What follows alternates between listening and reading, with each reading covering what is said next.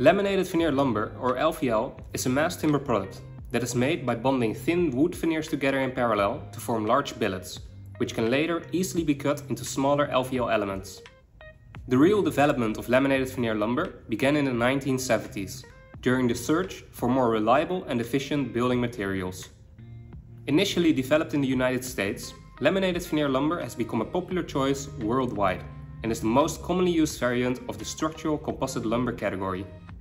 Now let's take a look at the manufacturing process of LVL. The manufacturing process of LVL involves several very specific steps to ensure the high quality and reliability of the final products. The first step is the debarking and then conditioning of the logs. The logs are then rotary cut into thin veneers that are typically around 3 mm thick. After this, the veneers are scanned by cameras to detect any defects. Extreme defects like knots or splits are removed, and allowable defects are dispersed throughout the veneers. The veneers are then analyzed for their moisture content and then dried to a moisture content of around 8 to 10%. The veneers are coated in a waterproof phenol formaldehyde resin adhesive, aligned so that the grains of the veneers run in parallel, and then laminated together under a lot of heat and pressure to form large LVL billets. These LVL billets can then be cut into any required size for various applications. Laminated veneer lumber is available in a range of sizes to suit various construction needs. The maximum panel size is 24.4 meters long, 2.4 meters wide and 75 millimeters thick. More common lengths are 20.1, 18.3, 17 and 14.6 meters. As for the beams, commonly used depths are 606, 476, 406, 302 and 241 millimeters. LVL is very versatile and can be used for various structural applications, including columns and beams, lintels and scaffold boards, and wood I-joists. It is optimal for areas where the appearance of the elements isn't the primary concern.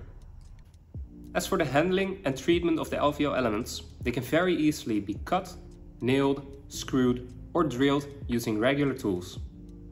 It can also be treated during manufacturing by impregnating the veneers or treating the final product surface. For in-ground applications, LVL should be treated with preservatives to protect against decay and infestation.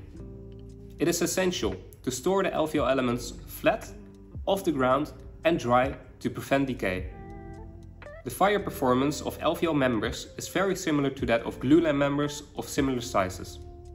It is less prone to shrinking, warping or splitting than natural timber, making it a very reliable choice for structural applications.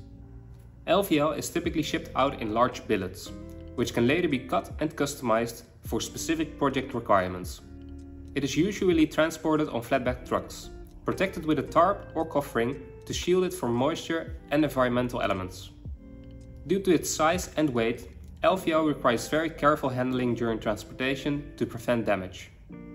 One of the key benefits of LVL products is its incredible sustainability. LVL can be made from smaller diameter trees, which are often sourced from sustainably managed forests.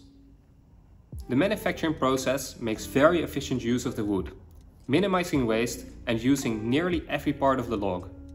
If you want to learn more about the different types of mass timber, follow the links in the description. And if you want to learn more about the world of mass timber as a whole, subscribe to this channel. Stay informed, stay inspired. TimberTalk.